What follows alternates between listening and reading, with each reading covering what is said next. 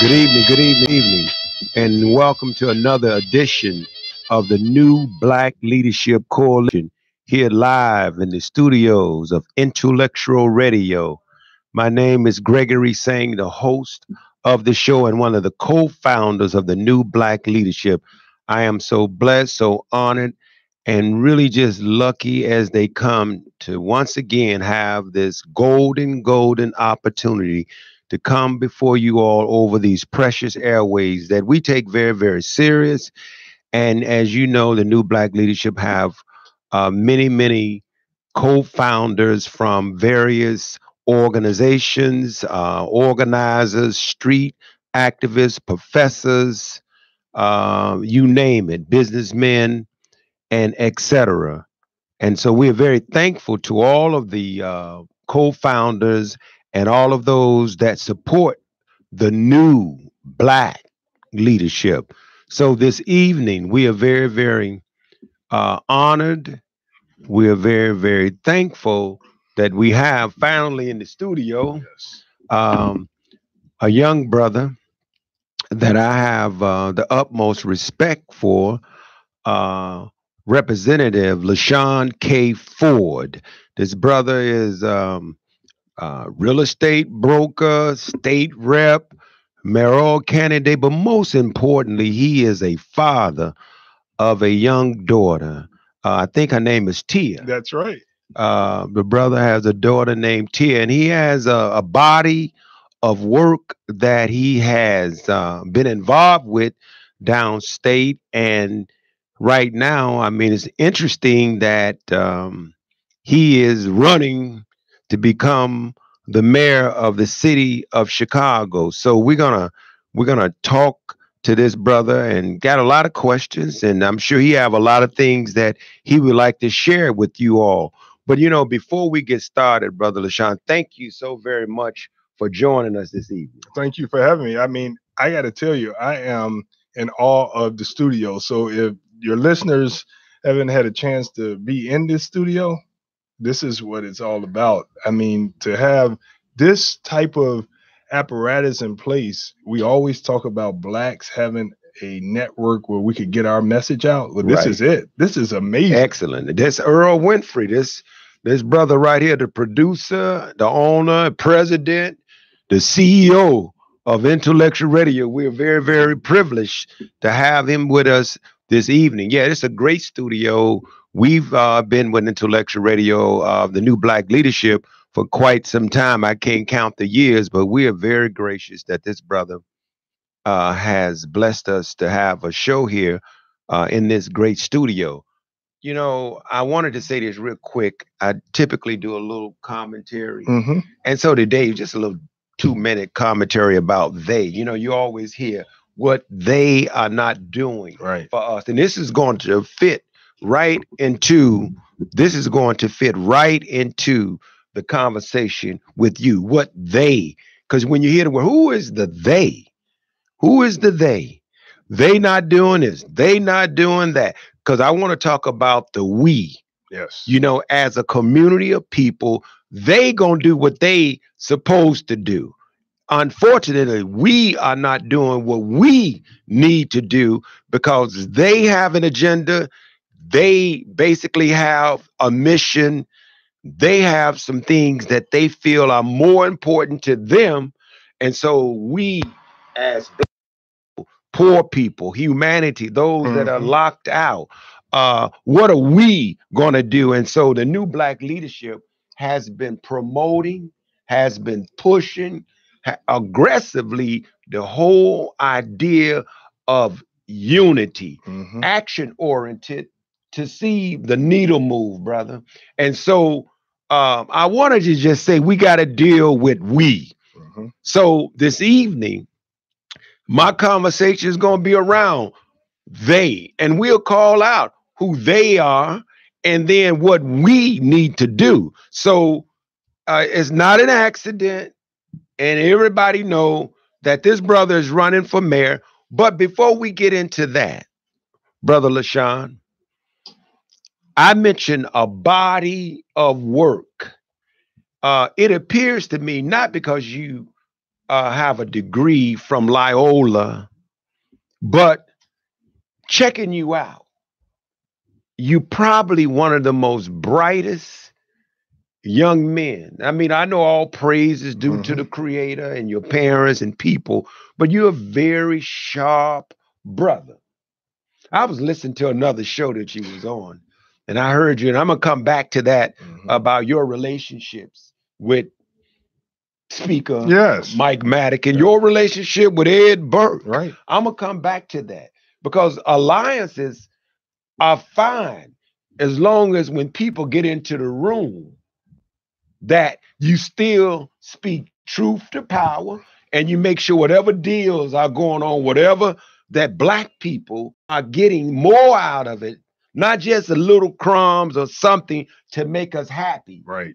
And then they still rule the world, you know. So I'm gonna talk about that, and I want to address some things as the Black Caucus are concerned, and then the city hall world that's a little different from downstate, but nevertheless, it's political offices that determines policy, that determine grants, that determine contracts, that determine certain services that people are absolutely concerned about in the city and in the state. It's a big deal right now. I don't think it's a bigger deal than people running for mayor. So I got a question out the gate for you. Why the hell would you want to be the mayor of Chicago? Do you really want to be the mayor? Or is this symbolic to be at the table because you have a voice and you say things that are somewhat unpopular, right? You know, in terms of your work with the prison, your work with, you know, brothers. I hate to use the word ex-offenders, but everybody can relate to that. You dig? And then don't let me forget how you not so much escape because God was with you when it came to this unchecked group of people that they icon is corrupt J. Edgar Hoover. Right. The FBI, you dig, who like the other brother that around the same time he had to Derek Smith. Yeah. So I don't give them any credibility. I wouldn't give a damn what they had to say about deals you was making while they run scot-free. I mean, what foolishness. Then we put that garbage on our people. But as a black man that's downstate right now that have you have senior what do they seniority. Call it? Seniority, right? So why you want to be the mayor? Well, I mean, the mayor of the city of Chicago impacts Black people in a strong way. The mayor impacts public policy in Springfield. So the seniority that I have in Springfield will move right to City Hall. So the relationships that I have with the members in Springfield, we could pass laws in Springfield to help Chicago. We can make sure that we use our relationships with Speaker Madigan. I mean, Speaker Madigan is only going to be as powerful and stingy with the resources as we allow him. Right now, we have to get someone else at that table other than the normal people like Tony Pretwinkle, Bill Daley. They are not going to allow a whole new apparatus of people to come in and get the contracts that we have not been able to get. Why? Because they don't. Tony Pretwinkle don't do it now. You're a Democrat. She's a Democrat. I beat the Democratic Party to get where I'm at. I use my own. So you're resource. Not a machine. I'm not at all. I've never been supported by the machine. And but Michael Madigan supports you. He is the machine. Well, he supports me when it's beneficial to him. I'm no talk about that. Yeah. See, because that's where I want to go. Right. That's because politicians have a strange bedfellows. Right. So some alliances, if it's to benefit our people, but go ahead into that. You know, he supports members, but it's ultimately about Speaker Madigan. And so we have to be about our people. Madigan's district is going to be taken care of. So if I'm the mayor of the city, Madigan now needs me to negotiate with. Right now, it's kind of difficult being one member out of 118. He's the speaker. He's elected and he's in charge of Right, right. downstate. But when you have a mayor that can help negotiate things between the governor and the speaker and Cook County Board President and Cook County Sheriff, I mean, we have to have someone at that table. Right now, we don't have anyone at the table that's going to speak up for blacks, speak up for the people that's left out. I mean, look how long blacks and women and minorities have been left out, especially black people. You know, the city of Yes. Chicago is struggling because it's leaving people behind. So knowing how that stuff works, resources, who gets what, and you mentioned, let me use the word interest. Right. So in the interest of your district, Mhm. what is the interest that you as a senior politician now, because I Mhm. think it was 2007, That's right. That's when I you was first started sworn your in. career. What's the interest of your district, and what is your district made out of, far as poor people, black people? Yeah, so the district is pretty diverse. It's majority minority, and And when you say minority, that would be what? majority black. Black But people, we okay. do have brown also because the district is the Austin community.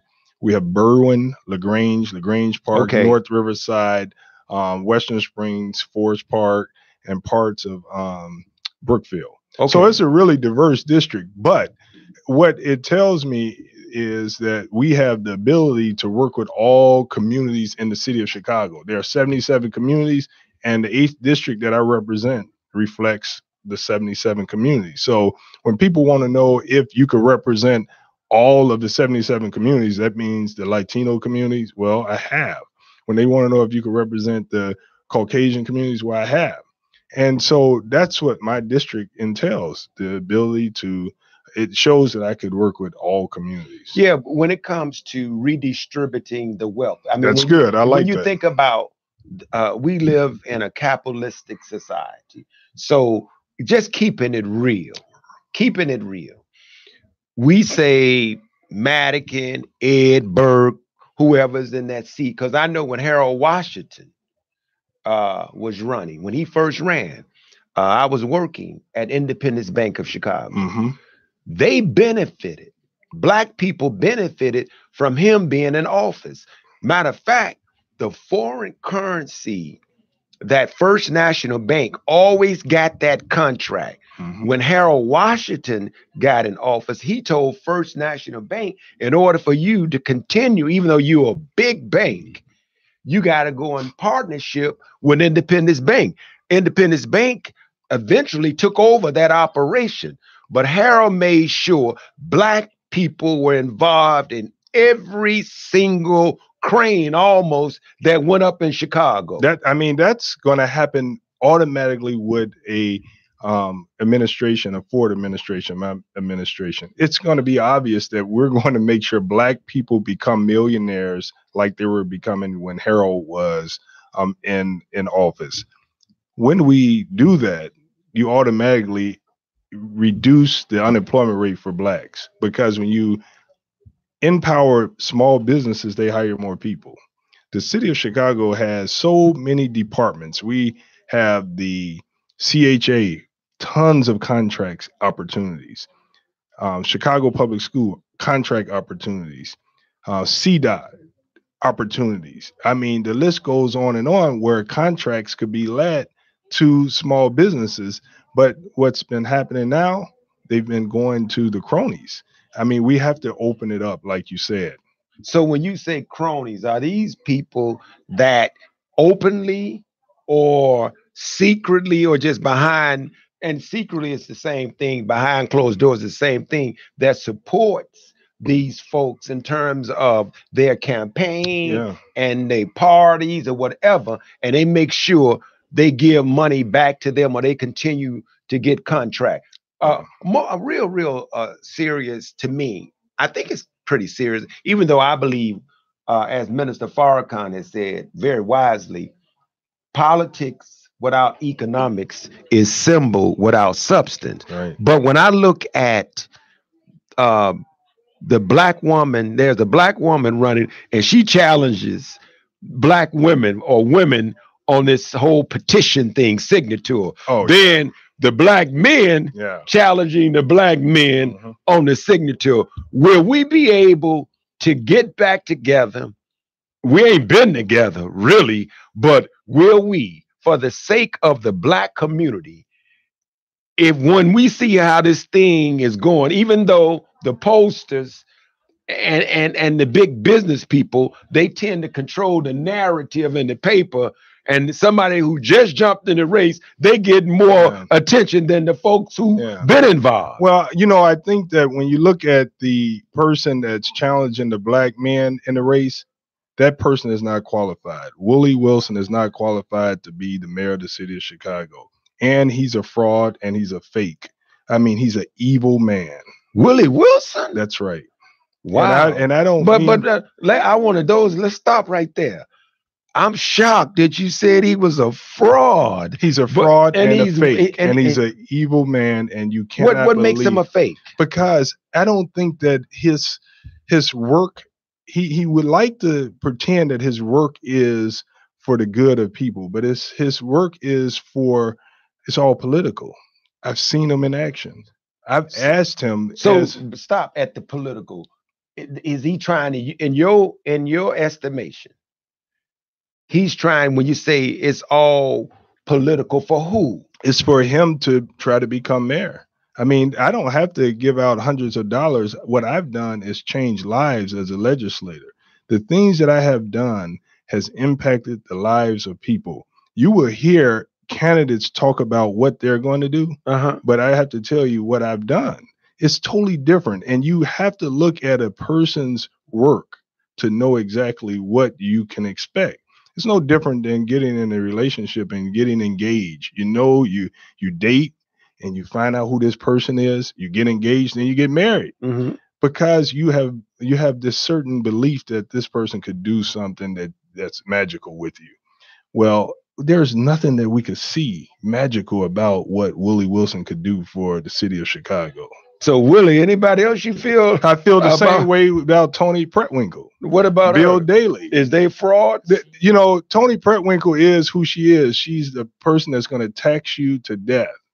And she's going to tax you and tax you and tax you. There's no tax that she's ever seen that she wouldn't impose on the working families. So I don't think you and Willie Wilson are going to be working together. I don't think I would support Willie Wilson for anything.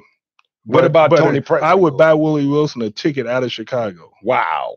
What about the other candidates? Who do you have? Bill Daley, do we really? The black ones. Okay. Well, the white ones? I'm not going to just attack Latinos? the blacks. I attack everybody that's in this race to tell you why I know that I'm the best. So what about person. Bill Daley? Bill Daley, do we really want to go back to the Daley era where blacks were really shut out and this city was controlled by a small group of people?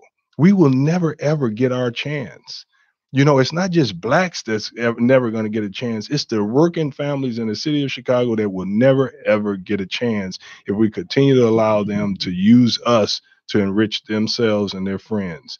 This is our chance to tear down the corruption in the city of Chicago and to take the city back for everyday working families. So did something happen between you and Willie Wilson where you feel so strong in terms of him being a fraud, a fake, and I've gotten to know him better. And evil. But when you said evil, you said, so a man that passes out money. I think that I watch him and I've seen his work and I've seen his actions and I've seen his words. And I think that he's a evil man. Said that very, very passionate, bro, as though it was really personal. But I think people, one thing I respect is how people really, really feel. We can agree to disagree, but ain't no use for people faking how they feel. Now, can that be reconciled? Well, that's down the road. But now going back to the Black Caucus. Right. There have been Black people who have felt the Black Caucus in Springfield has not been strong, that like the one here in the city, that you all don't work together in terms of challenging and confronting Michael Madigan. Well, I mean, you do what you do. I got to tell you what I've done. I don't know what kind of challenge people expect out of the Black Caucus. The Black Caucus is the minority caucus in Springfield. So there's only so much you could do when you are the minority caucus. Whites are the majority caucus.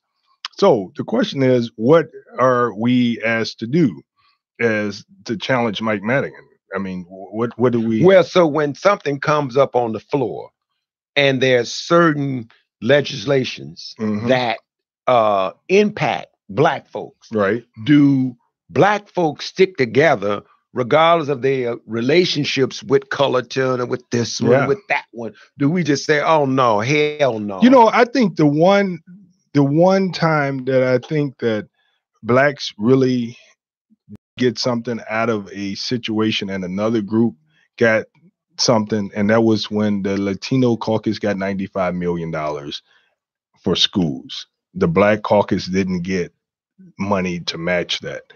But did y'all vote on it? And we voted on it, right? So did the Black folks? Everybody voted for it. It was an overwhelming. Everyone voted for it. So it's not a why? But because why? I mean, you don't hold one group back because you know. Right. What we need to do as a caucus, and not just as a caucus, but as a community, is come together and have some demands.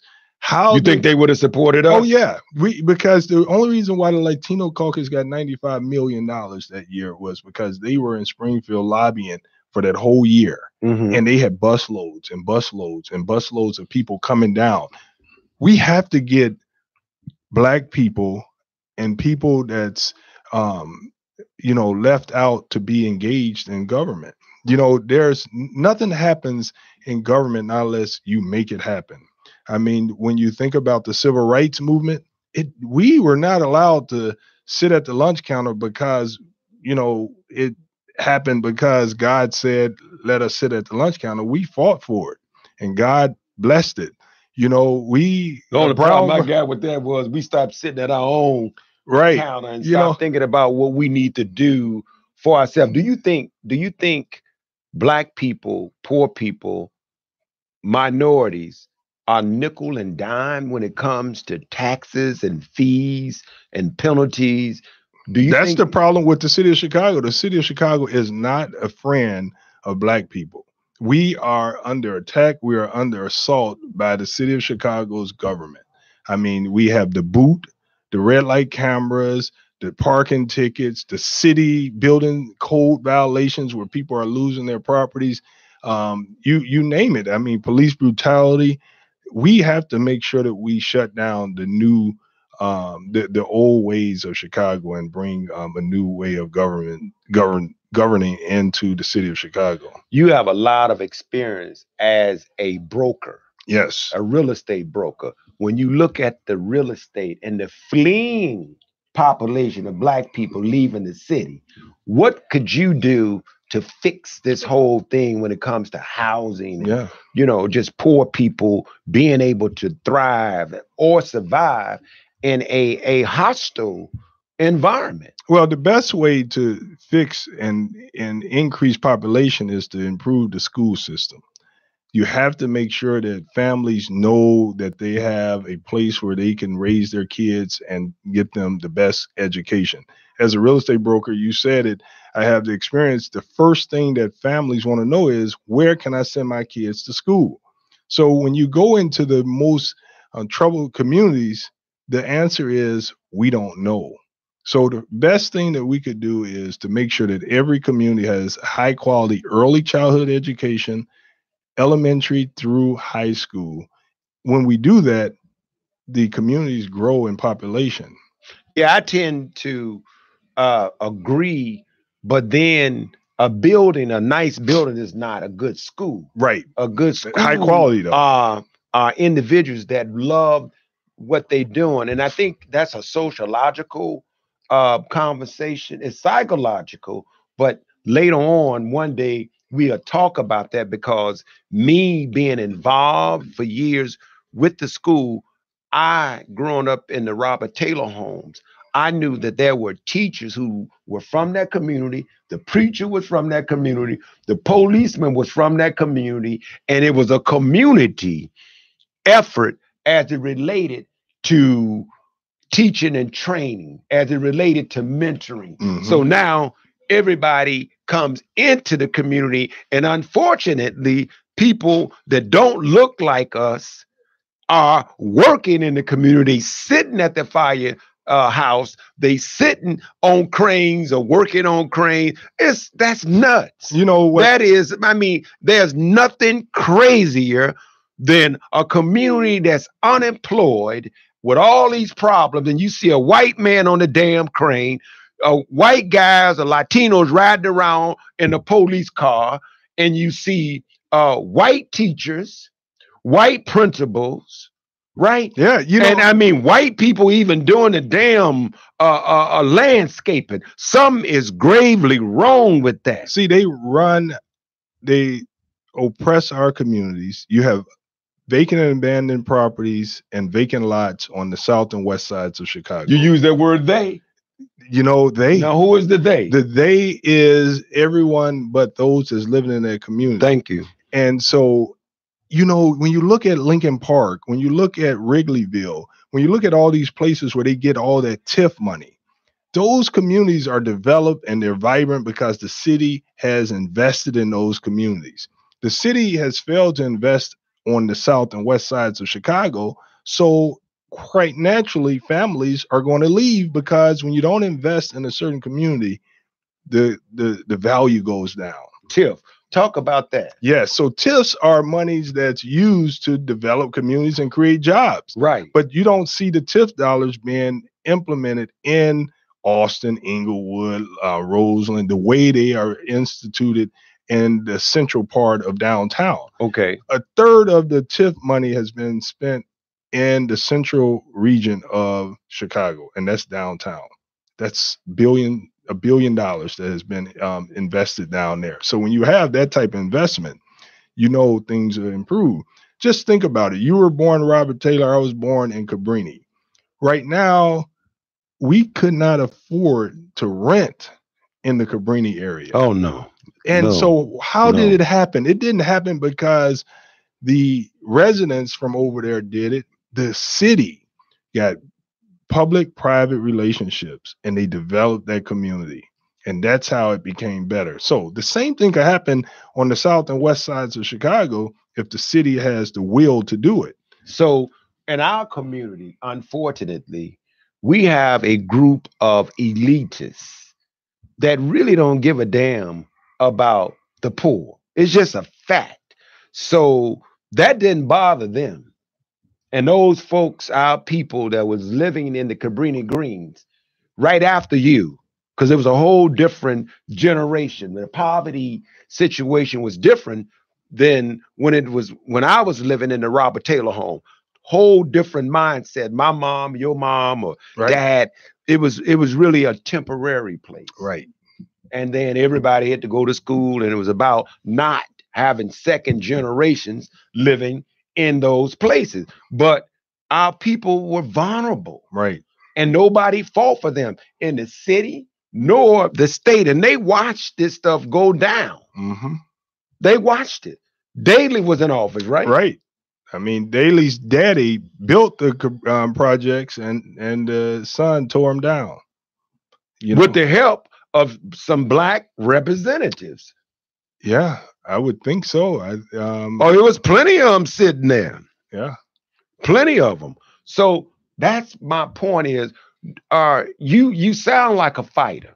Oh yeah, I'm a fighter. I was born to fight. It's obvious that I've had to fight all my life. But do you go along to get along? Oh, absolutely not. If that's the case, you know, I wouldn't be running for mayor right now because, you know, they would tell you, they would tell me, and they, you know, you should wait your turn. Have you ever said something like you said regarding Willie Wilson? You ever said that like that about a white man? I'll say it about any white man that deserved to be that it should be said. You think But any white men Willie are Wilson has evil? I got of course I'm gonna tell you right now. Willie Wilson has directly attacked me and my family, so I Oh, have to really? tell you that. And how did that happen? And I what mean, happened? well, I mean through this process, and Okay, so I'm very disappointed that he would do that. but Supposedly talk being a about man that. of But talk God, about that. just that there's been attack, Okay. and not physically, No, yeah, but I through this understand. process, and it's been unnecessary. That's why I said Why? What brought that about, though, Sean? because he wants to be the only black man in the race. So it's one thing to play politics and to do politics, but when you want to take it personal, that's disappointing. And so I just have to say that. So I don't mind going through the process, but it makes no sense for two black men um to attack one another's So families. you know that that's going to be exploited. In terms of our um, disunity. Well, And I mean, it's yeah, always been exploited. right. But I think uh, it could help. And you say, how could that help? Well, when as you said, when it comes to relationships, Hmm. how somebody really feel, Right, then you have an opportunity to reconcile. But through that, there's a thing called atonement. right. And you got to first acknowledge that you've wronged an individual. Yeah, And I don't think, we should say things to hurt each other, and definitely don't bring the that's family right. involved with this stuff, because at the end of the day, if somebody else, hypothetically, Hmm. was to get in that office, what happens to the black community? Right. Do we really lose because they say those Negroes don't like each other, those Negroes don't like each other, those Negroes don't like themselves. So Hmm. we're going to keep doing what we're doing. Right. Well, you said what I say that about a white person. I mean, Mike Madigan does not have the best interests of the black community. Is he evil? I mean, I would think that he's evil if he's not making things I've been there for 12 years. I've been trying to get a high school in the Austin community, and there's been a lot of things that I think that a strong Christian person would do to make sure that you see some equity in the state. So And so if who's the Christian you talking about? I said I'm the Christian. Oh, I was just trying to. But I'm not challenging people. Damn. I'm not really challenging folks. I understand, but you're talking about yourself, right? But I'm saying you asked about Mike Madigan, and so I just have to say that if he's evil, But I like what you just said, Lashawn. I mean, this is the truth.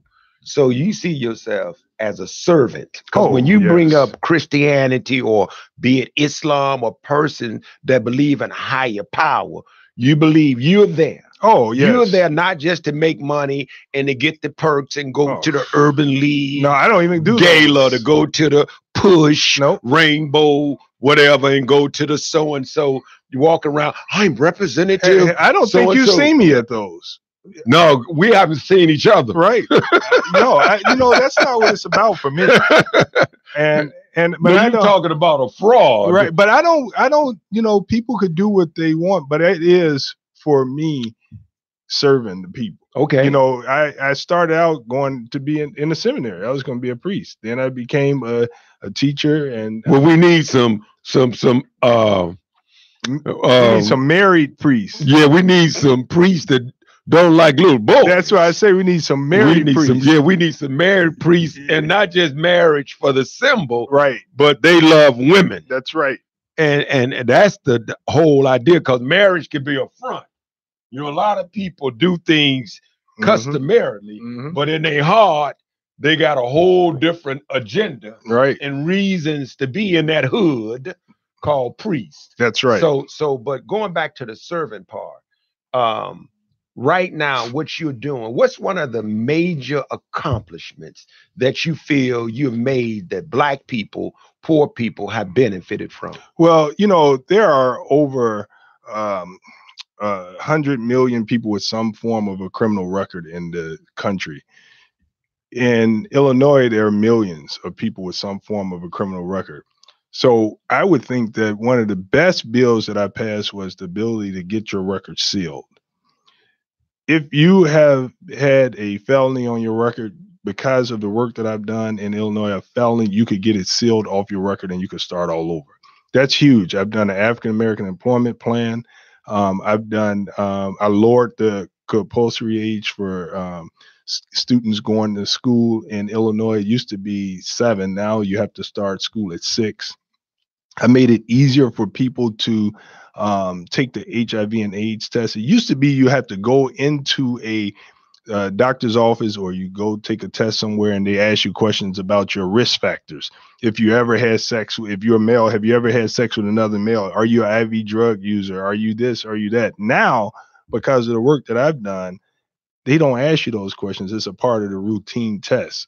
And because of that, we have been able to move more people into treatment, and now they're undetectable. You can live with AIDS now, like never before, and you could be undetectable. You don't transmit it like you used to. So that's huge. So you've given dignity to that process. Yes. And when you mentioned about the seal record thing, the first thing came to my mind was credit.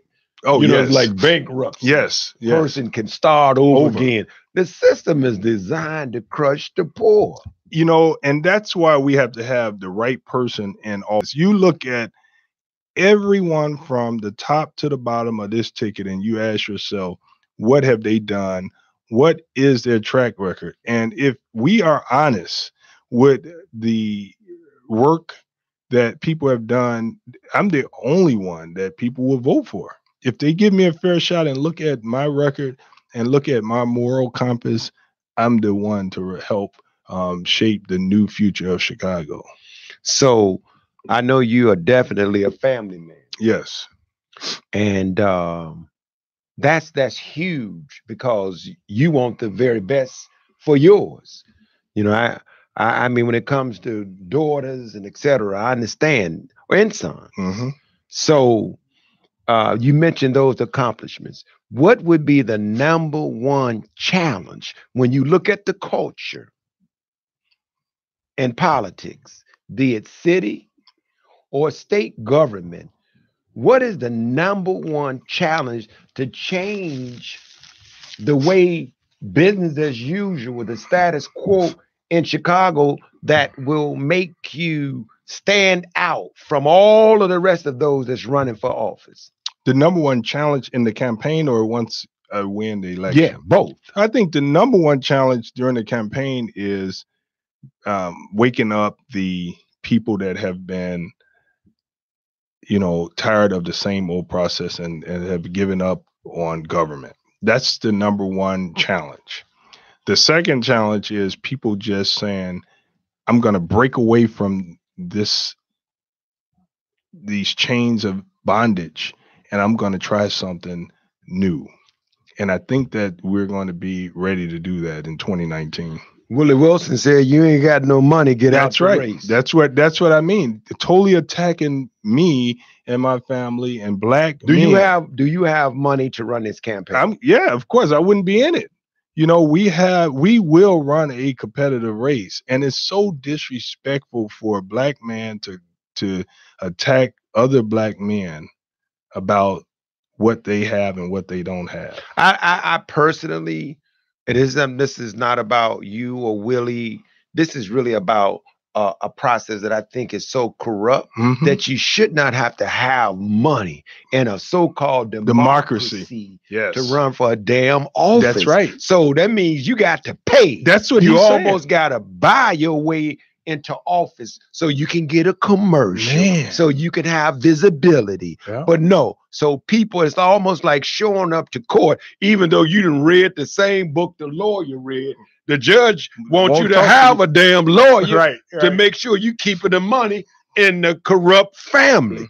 I mean, some of the stuff is so obvious. Yeah, now you see what I mean to tell young men that's looking at Jamal Green, looking at other people that's running for office, that you need to sit down if you don't have any money. So here we are telling people every day you should aspire to run for office.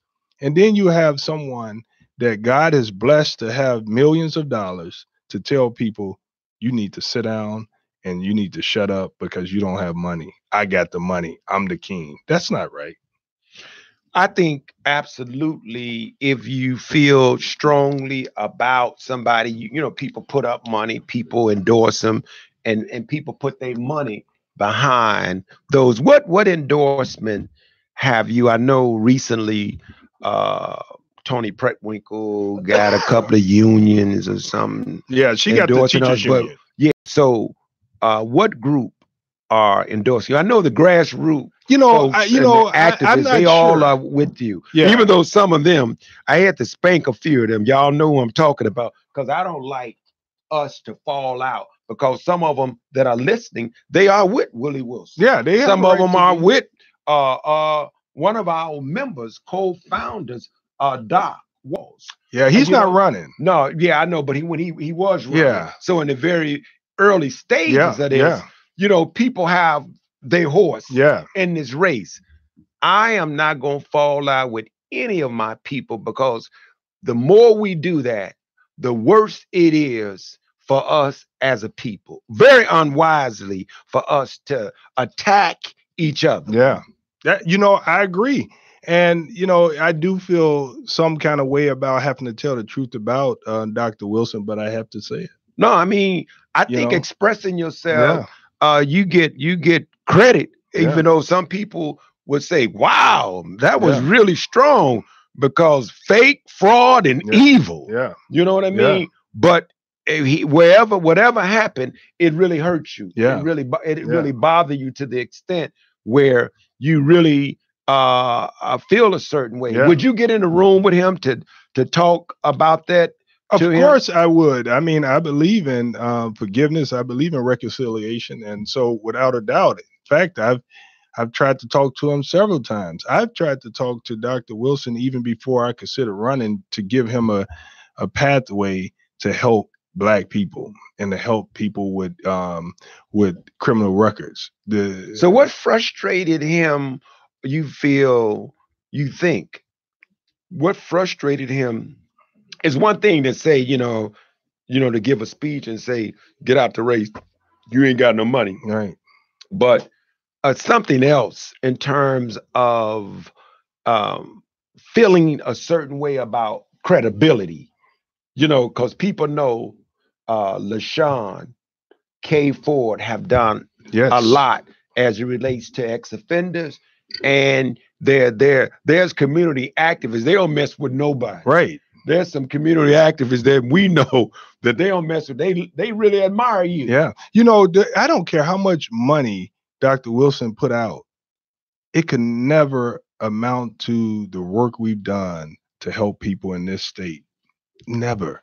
And what we've been able to do that God has allowed us to do has really impacted families and changed lives. I mean, we help fathers get their driver's license back because the state is so messed up where they're suspending people's license because they can't pay their child support.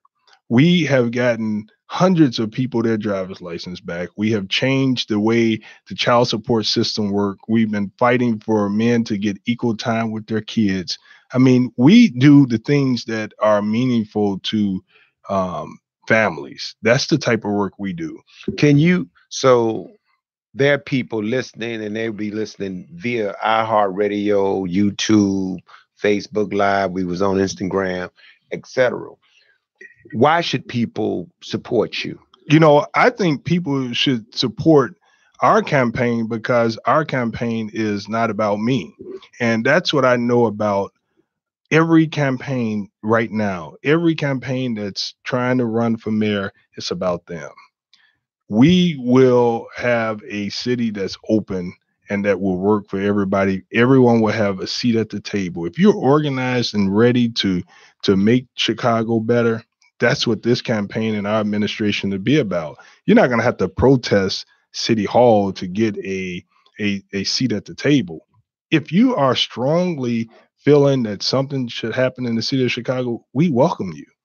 That's over. So have you gone into other communities that you need their support in order to win for mayor? White communities, like you've gone into, say, Mount Greenwood or Pilsen, or areas Yeah. that are dominantly, you know, other than black people? Have you gone into, say, one of the representatives have brought you in that supports you, a white person? Well, of course, once again, Mike Madigan's brought me in his area and got Did petitions. he? I was very happy that he's got me down there in the south Or part your of. your petition's being challenged, They're right? being challenged by Willie And then Wilson. and then you are I'm challenging not challenging anyone. someone worked with you, Ricky Hendon, Ricky Hendon and is challenging someone, right? Dr. Wilson is challenging my petition. Okay, I thought Ricky had challenged some folks. Yeah, Ricky, he's working for Dr. Wilson. Okay, he's So not with you. He's no, Ricky is against me.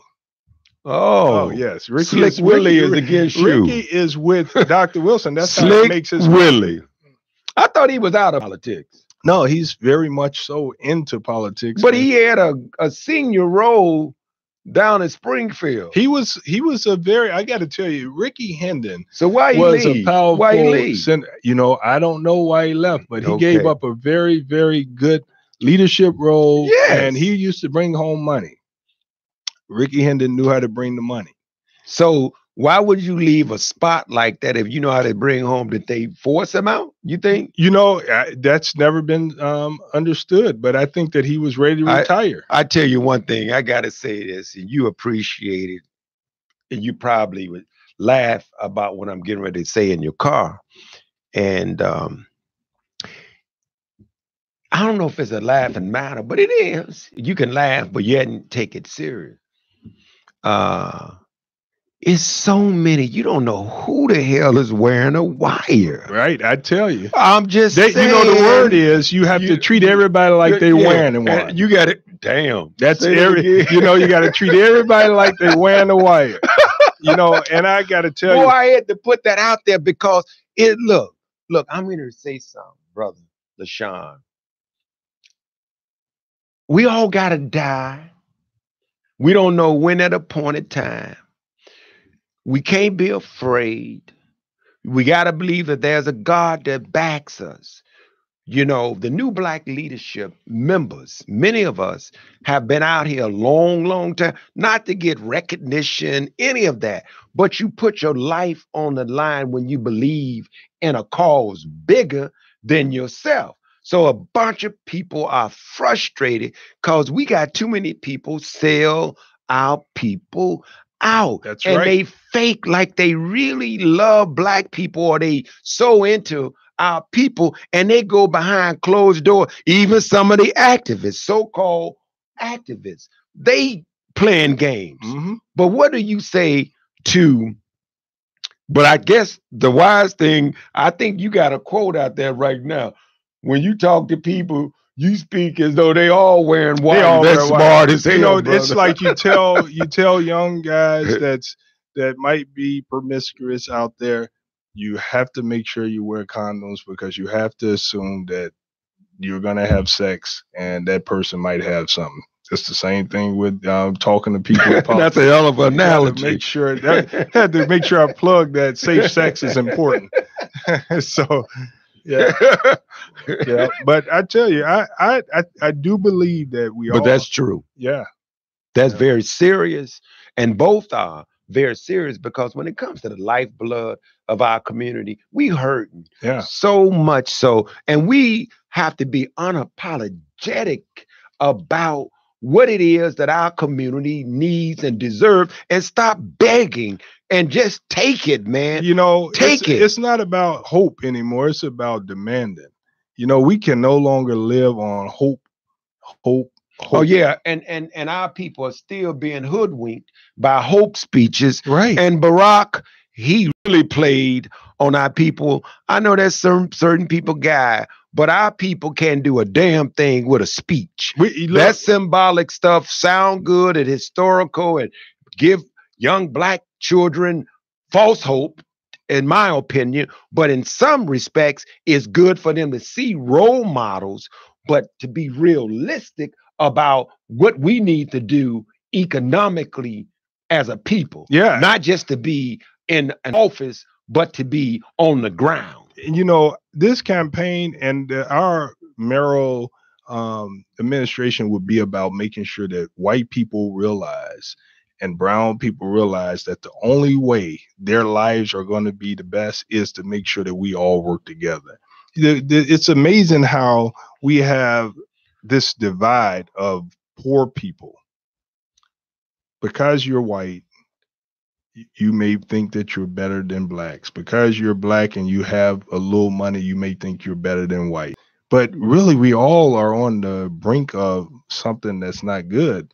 We have to come together and defeat the evil, and that evil is the corruption of the city of Chicago, the traditional way. Yeah, we got so much that we fighting against. We dealing with white supremacy, white privilege. Then we dealing with a bunch of narcissistic elitists who really swear to God that they better than their own people. Right. So we got people out there that claim to be representing us, but they just cutting deals to get a little dough, and the people continue to suffer. That's got to stop. It's got to stop. And I'm telling you, if blacks, whites, and browns come together according to the social economic status, Chicago would be better.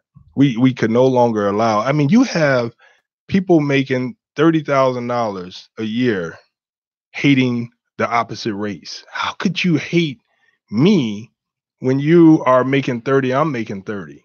What if we came together and fought together to make sure that we're able to get contracts that we've never been able to get? There are the unions are filled with white people, but they're filled with what you call nepotism of whites.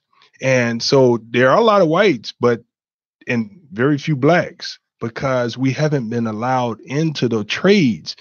But whites got to realize that, just think about it. A lot of whites have been left out too. And the ones that's in the trades are traditional families. Oh, absolutely. And so why are you being left out as a white person?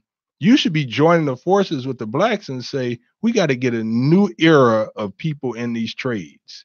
And so when we get the blacks and the whites and the browns coming together based on the fact that we've been left out, now we're on the path for something better. And we're going to destroy the old way of doing things. Yeah, I've never heard someone sound so, I mean, honestly, humble. I mean, you don't come across as a cocky individual at all. Trust me, I've been really, really blessed to just listen and look, observe, and feel the energy. I think there's some people have more respect for you because you say how you feel, you know, and that's very important. So we got like 2 minutes left. Is there anything else that we missed that you feel? I think you've said a lot, brother, but is there anything else that you would like to say as a person who's running for this office? And just say it, you know, people don't like to say that, but I think let's be realistic. If it goes this way, it goes that way. And if you're not, how will it make you stronger to me in terms of how you approach politics altogether? Well, this campaign will definitely put the issues on the table, and the people will have a choice in this election whether they want to vote for someone that's traditional in government or vote for someone that's in a state that they're going to move people from poverty to prosperity. Man, thank you so very much, brother Lashawn, Representative Lashawn K. Ford. I mean, we really thank you for coming in there. Yes, sir. How can people reach you? They can reach if they want to support campaign. FordForChicago.com. FordForChicago.com. That's the place to go. You can email us and sign up. Do you have an office they come to? We have an office, 5850 West North Avenue. 5850 West North Avenue, and FordForChicago.com. Thank you, brother. Thank you, man. Appreciate you. Yes, sir. Thank you all for tuning in. And we'll be back next week. Peace. I'm glad I was